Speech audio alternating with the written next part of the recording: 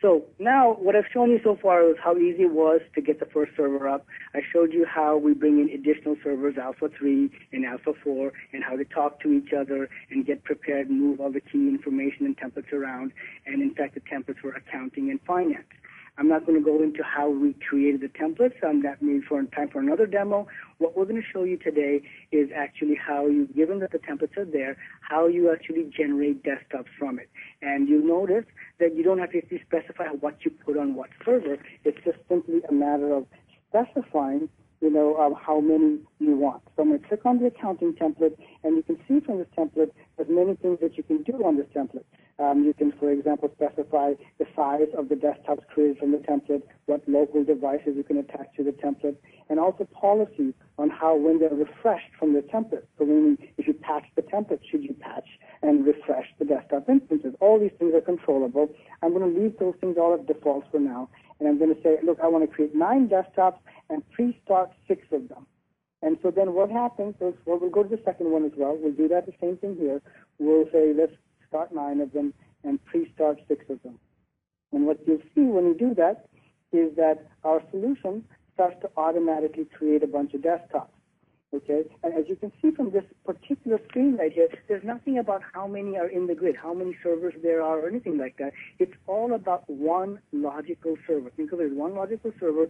4 desktops are starting somewhere for the accounting template. 2 are starting somewhere for the finance template.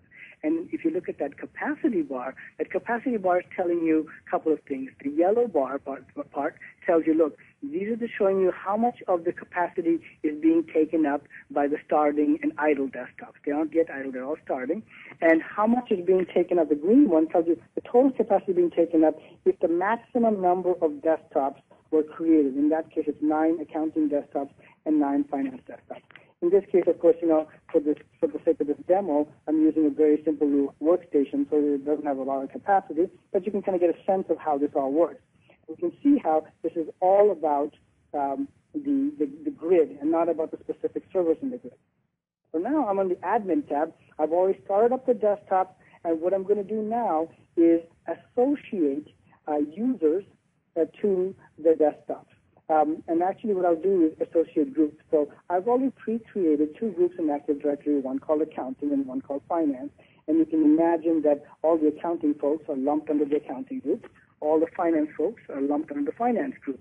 So I'm going to bring those groups in and say that these are things these groups can have access to Kaviza desktops, and then I'm going to associate them with the templates. So let's do that now. So you've got administer groups. I'm going to click on this, and there it is. So I'm going to add the accounting group, or the finance group, I guess in this case. And then you'll see that it goes out and quickly gets the description from Active Directory and validates that such a group actually exists. So it's tied in with Active Directory, and we did that during setup. So we're done with those 2 groups, and now I'm going to assign groups or users to the desktop template. So this is the screen that allows us to do that. I'm going to go to the group screen, and I'm going to assign the accounting template to the accounting group, and the finance template to the finance group. And that's essentially all that you need to do to be done with it. So I'm going to stop you for a second. So this is what it takes. And now what I'm going to do is go into the grid and just look at and see what's going on inside each server. I mean, who's doing what in there, and have we created all the desktops as yet or not? And so you see from the grid view now, you're actually seeing again that there's Alpha 1, Alpha 3, and Alpha 4 in the grid. And you can see that the Alpha 1 desktops are just starting up, and the Alpha 3s and Alpha 4s are already ready to go. And the reason for that Alpha 1 has more is because Alpha 1 is a bigger server, but you can kind of see what's going on. So that's it. So now what I'm going to do is the desktops are ready, the associations have been made, and just to show you what the user experience is like, I'm going to log in as one of those users, an accounting or a finance group user, and you kind of get a flavor for how this is done. And what we're showing you here is that we have a web-based login screen, and you basically log in there, and we'll fire up a particular, what can I say, a session. In this case, it's going to be an RDP session. So he's going to put in his password, and just like regular situation, he hits OK, logs into the desktop, and the desktop gets generated, and it loads its personal settings, and you're ready to go. So this is sort of the overall, if you would say, the user experience. And what I'm going to do now is actually flip back to the console so you can kind of see what you see in the console.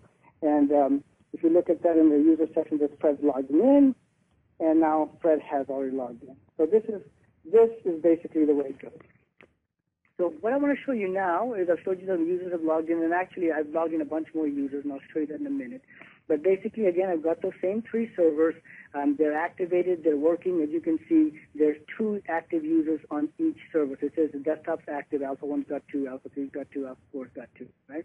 And there's a couple of additional new desktops sitting around waiting for additional new users as they come on. Now, they don't know this, but what we're going to do is we're going to go into the Alpha 3 and look inside it and see who are actually logged in. And then what I'm going to do is flip over to the VMware console and actually power down Alpha 3. Not inside Kaviza, but outside, so that way you can see that the Kaviza managers have no idea of knowing that this is actually happening. And then I'll show you actually how it figures it out or what actually happens. So we're looking inside Alpha 3, there's Allison and Farley in there. These are accounting templates. We're getting a server-specific, Alpha 3-specific view. Now, while it's still running, I'm on VIC right now. I'll switch to this console, and I'm going to shut down Alpha 3. Now, the Kaviza managers in the grid have no idea I'm doing this. Okay, so it shuts down, hopefully. It looks like it has powered down. Okay, so now we powered it down. So here we are now. As you can see, it takes a little time for the system to realize that Alpha 3 has gone down because they're sort of pinging and giving it extra chances to make sure it is really down, and now it finds that it's missing. Once it finds that it's missing, as you can see, the other servers have taken up the slack. So Alpha 1 is starting 2 new desktops, and Alpha 4 is starting 1 extra desktop. They're already pegged at about 100%, but they have to pick up the slack because Alpha 3 is now missing. And so this is how you see how it's automatically just going ahead and taking into account and managing the entire grid by itself and taking into account failures and so forth and adjusting based on what's going on in the system. And this is what we're saying, that we're putting this level of automation to make it very, very simple. So to summarize, what I showed you at the very beginning was just you basically bring in a virtual appliance, use something like the VMware infrastructure client, import it, power it up, answer 3-4 questions, and it's ready to go. To bring in additional servers into the grid, do the same thing, but this time you answer only 2 questions, and information about its hypervisor, and then you point to any server in the grid. And then it comes in and it automatically becomes a part of that grid. And we showed you also that when you create these desktops and so forth from templates, and I didn't show you how to create the templates, but assuming that you have them created, from those templates when you create the desktops, they naturally and automatically load balance across the grid based on the capacity of the servers and based on how much it's being used at that time. And then I also showed you how, how you could actually go in and sort of pull the plug on the server and how the other servers automatically react and take up the load.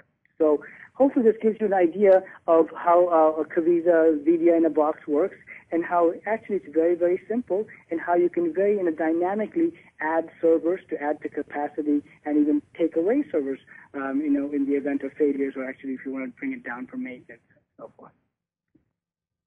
So that's it, Doug. That's what I thought would be of interest to you guys.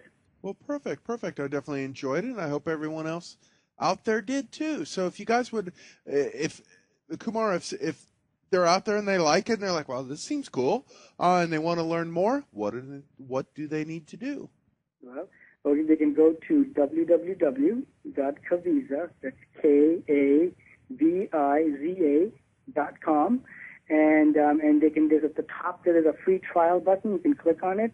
You give us your name and number and stuff like that, and you can actually download a fully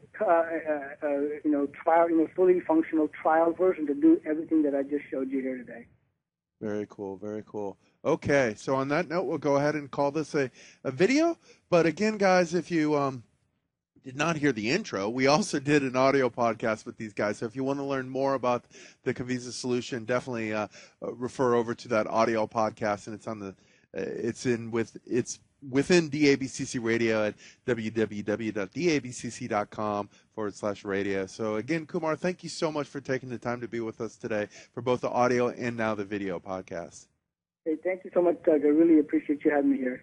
Well, perfect. Thank you. And as always, I want to thank each and every one out there for listening to DABCC TV and making us a success. So thank you. And